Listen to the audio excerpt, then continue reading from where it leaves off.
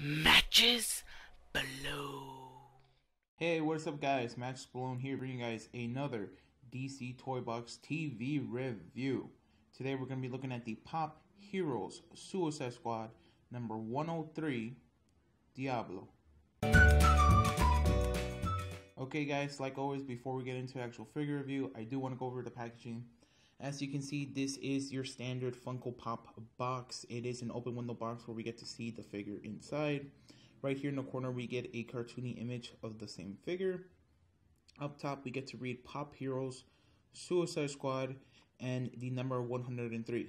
El Diablo from Suicide Squad is the 103rd figure of the overall Pop Heroes line. Across the bottom, we get to read Diablo, vinyl figure. We get an age recommendation of 14 and up, as well as a warning.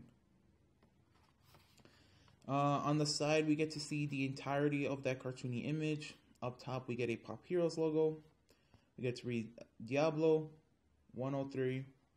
And in the corner, we get a DC Comics logo. Then in the back, we get to see that same cartoon image once again. Pop Heroes logo, Suicide Squad logo. The entirety of the Pop Heroes Suicide Squad line.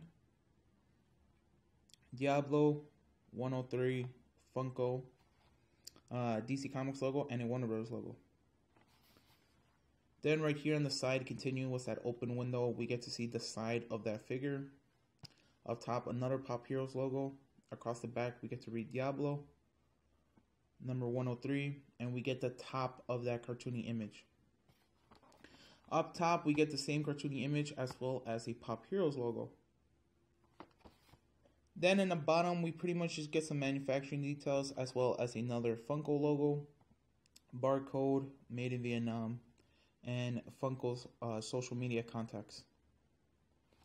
But yeah, that is pretty much it for packaging. I'm going to get Diablo out of his box and we can check him out.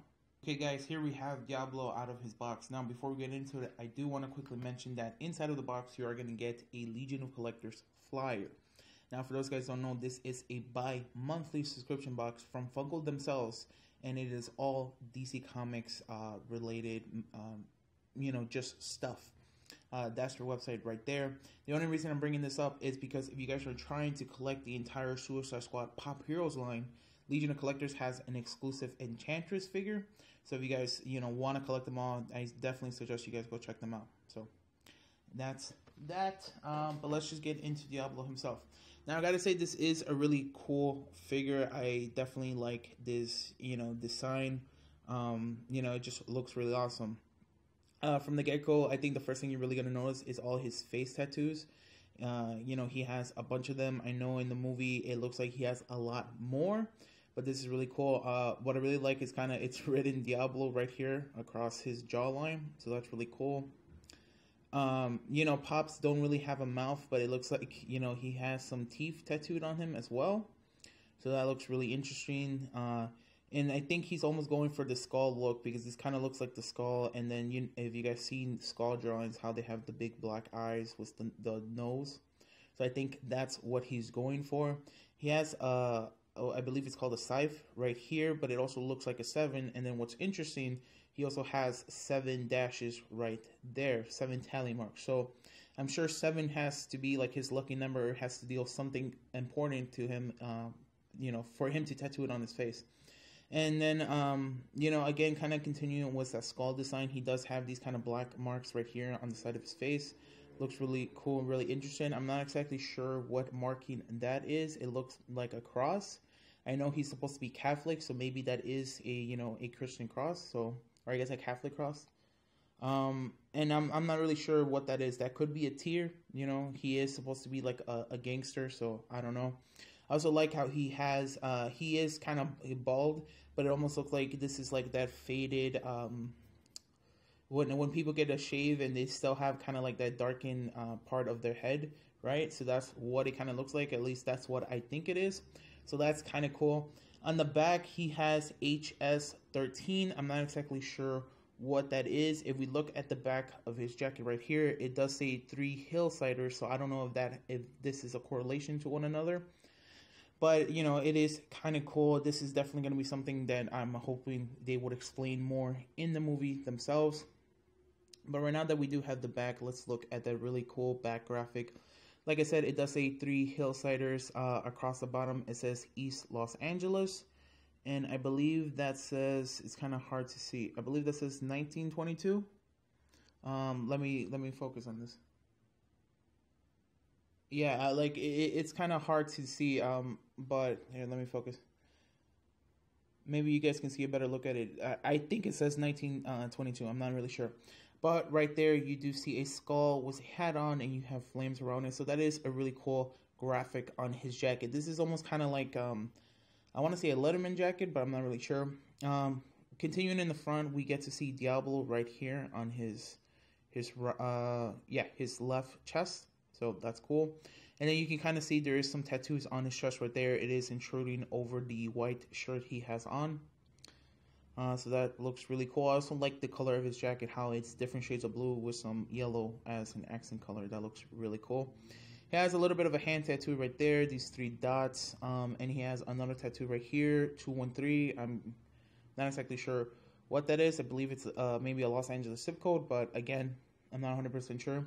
I believe this is the belt strap, you know, just sticking out from under his shirt.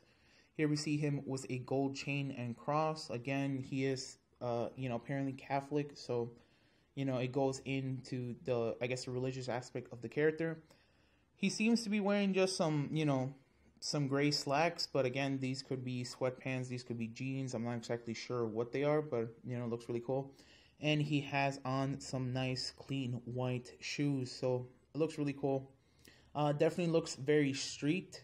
I don't want to say it looks gangsterous because, I wouldn't know the first thing about that, but it definitely looks a unique style. If you guys see my other Suicide Squad Pop Heroes figures, a lot of them have just regular street clothes.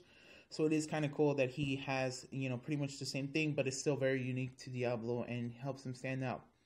Like I said, I do like the colors, the grays, the blues, the whites, the yellow and gold, even a little bit of the black. He just looks really nice overall. I think he's doing a really good job of standing out. The colors are very vibrant. They're very, pardon the pun, but they just pop. So I think he looks really cool. And like I said, those face tattoos are probably the first thing you're going to see. So he already grabs in your attention, and I think overall he just keeps it. So that's really cool. He is like other Funko Pops where you could rotate the head. Now, again, this has been a little bit of a gripe throughout this series of Suicide Squads, but he does seem to have a little bit of a looser head, almost like Deadshot, not as loose as Harley Quinn and Joker, but it is a little looser than normal. So, take that as you is. It's not necessarily a negative. It's just, something weird when you consider Funko Pop's heads are usually very tight. So, but yeah, that is essentially Diablo. Again, just a nice little turn. Like I said, he looks really cool. I really like that graphic on the back of his jacket. It looks really interesting. But yeah, for a bit of a fun comparison, I do have the rest of the squad. So here we have the Suicide Squad Pop Heroes Killer Croc. And we have the Suicide Squad Pop Heroes Boomerang. So as you can see, they all look really cool, really interesting. This is not, I would not consider these their traditional outfits, but it definitely looks like they, coming out of the movie, it looks a lot of personality. It looks a lot of street. If you kind of look at all their clothes, they all essentially have just a different version of just regular clothes that anybody can buy at a store. So that's kind of cool and kind of interesting. Kind of gives this real, a bit of a realism to the entire thing. I want to say they're all about the same height. Scale-wise, I believe Killer Croc should be bigger. I mean, he is essentially a crocodile, so he should be bigger than both. But, because he's just a standard pop figure, he is pretty much the same height as Diablo and Boomerang. So, take that as a good or a bad. Here's a little bit of a close-up. Here we have Diablo and Killer Croc. So you can kind of see how they both have street clothes. I'll give you guys that back view. Really like those back graphics on their jackets. Looks really cool. But yeah, you can even see just how contrast they are. He has a lot more darker clothes on. He has lighter clothes. So it gives a good contrast between the two. And here we have a close-up of Diablo and Boomerang.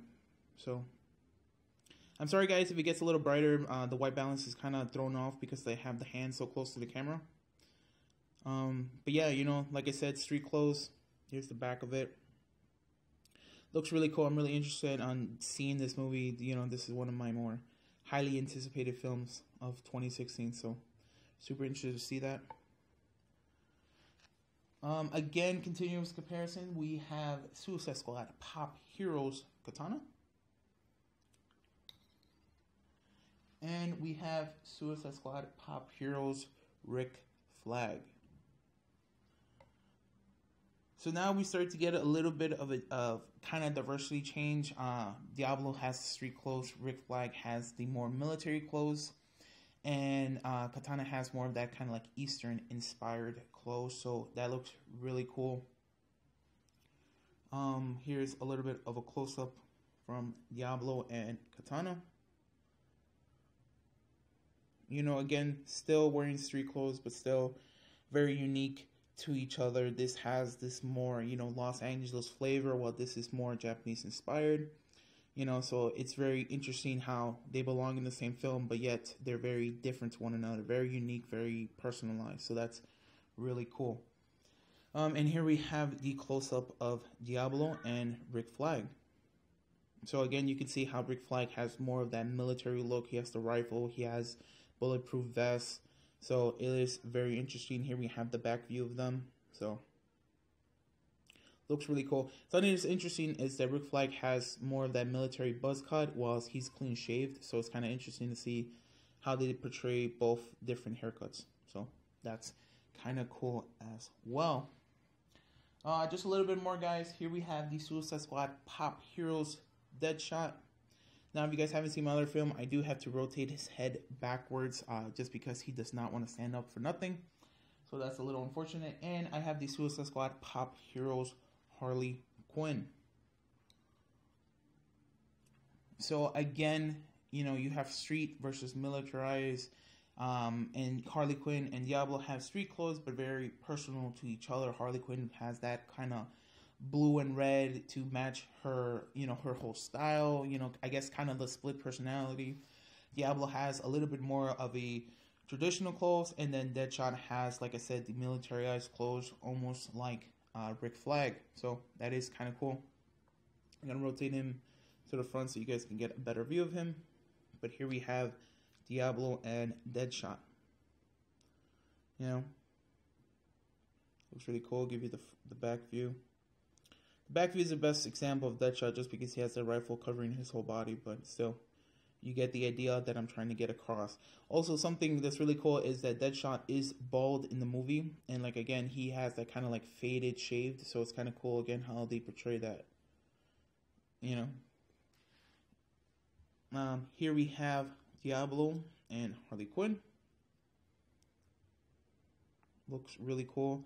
I'm super excited that, I have all these guys. These guys are going to look just awesome with one another. Trying to rotate to the back.